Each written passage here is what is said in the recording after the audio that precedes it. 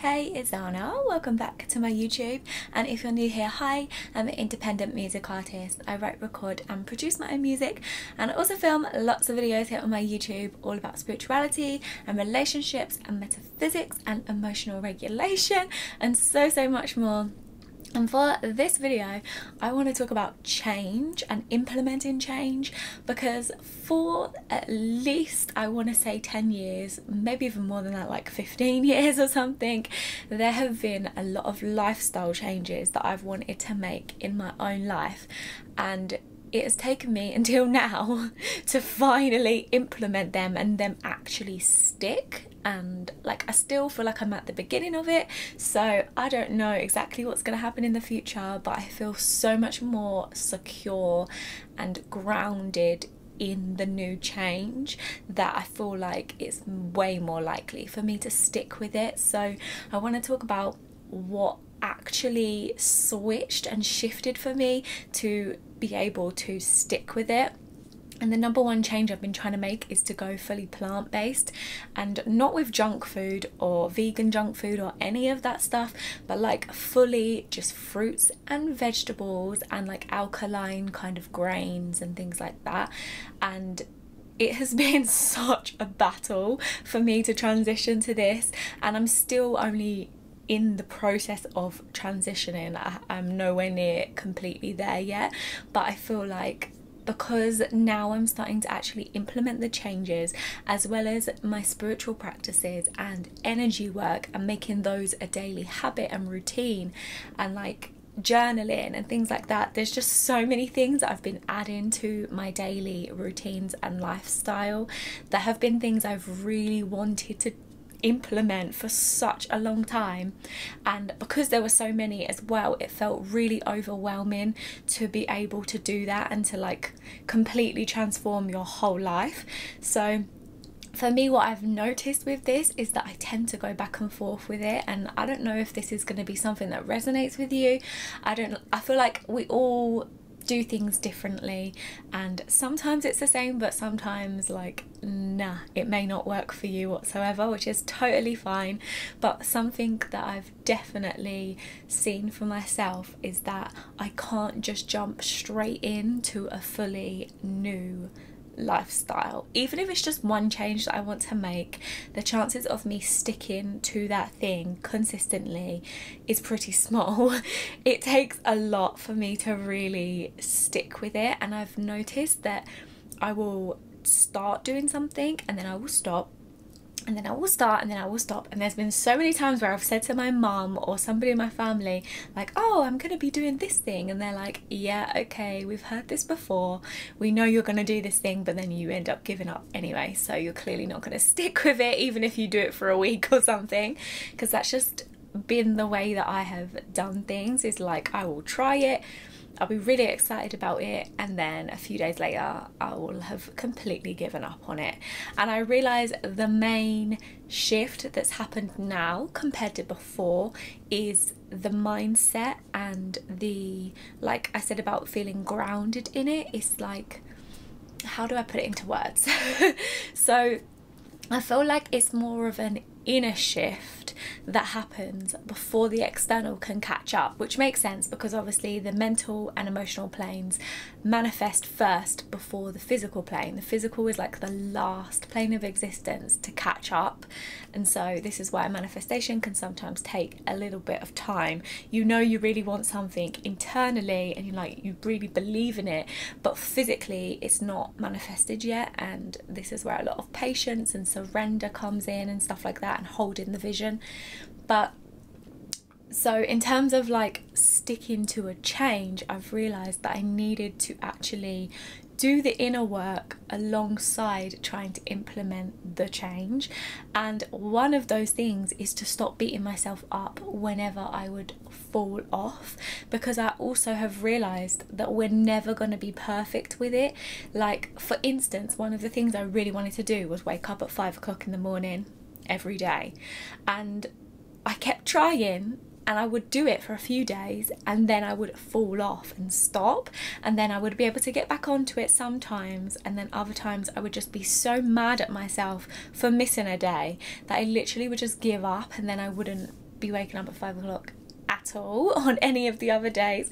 And I've realised like how OTT and how suffocating is it for me to expect myself to get up at 5 o'clock every day for the rest of my life. No matter what's going on in my life, no matter what time I go to bed, I'm still expecting myself to go to bed. I'm still expecting to get up at 5 o'clock in the morning.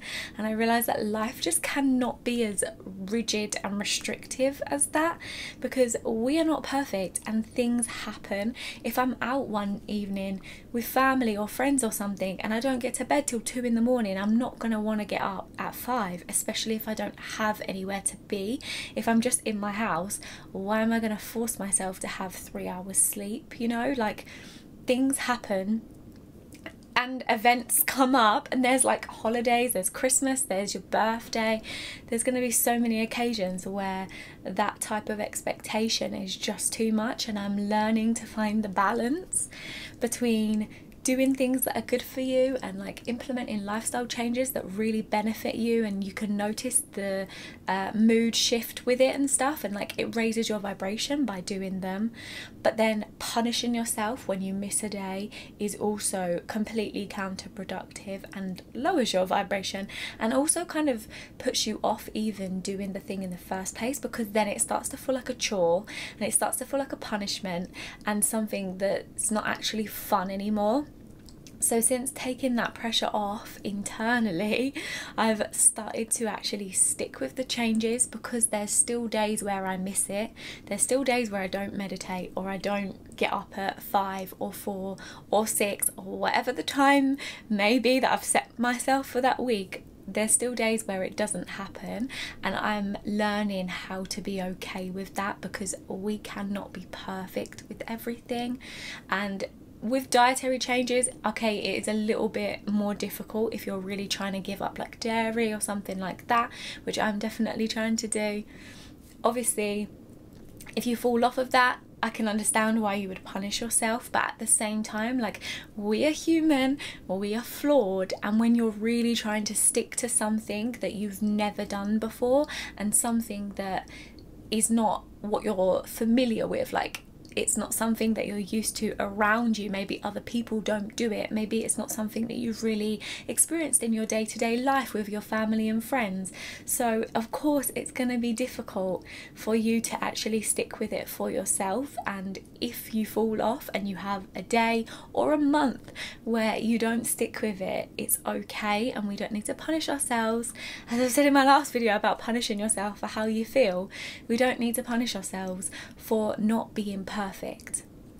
It's very difficult to stick to certain things forever, you know, and some things are just not possible to stick to forever. So not only have I realised internally that I cannot be perfect with it, but I've also realised that I don't need to be perfect with it.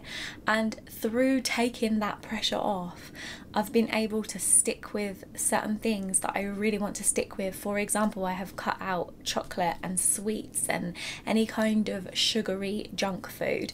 I am on week 2 of that, and this is the longest that I have ever gone without snacking on some kind of chocolate or like sugary dessert thing, because I just always would comfort eat and emotional eat with those types of food, and I've done that since I was a child, and it's a huge habit that I'm trying to break. And now we are in week 2 of me not touching any of it, especially the fact that it's been New Year and my family are all eating it in front of me and even offering it to me, and I'm saying no, and I'm walking away, and I'm working through the emotions and like the, oh my god, I really want it kind of cravings that are coming up, and I'm being able to actually regulate my emotions. So it just goes to show how all of this inner work works together to be able to implement the changes that you want and be able to go after your dreams and your goals and all of the different lifestyle and habit types of things that you want to implement. All of it can kind of coincide with each other, that when you're doing your shadow work and things, it impacts other areas of your life. So through learning how to regulate my emotions just in my daily life is now really helping me to be able to regulate my emotions when a craving comes up of something that I'm trying to stop being addicted to and stop rushing to every time I get emotionally up in the feels and just want to snack on something, you know.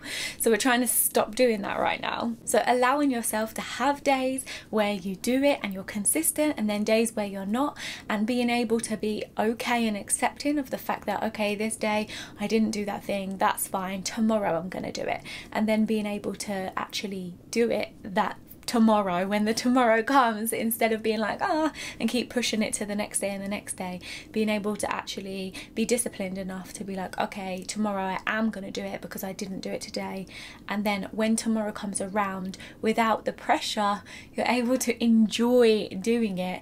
And especially when it's healthy lifestyle changes and you start to feel the benefits of them. So for example, when I am doing my energy work and clearing my aura of other people's energy and calling my own back, oh my god, I have noticed a huge difference with energetic boundaries, and noticing the difference between my energy and my beliefs versus somebody else's, and being able to clear theirs out of my space.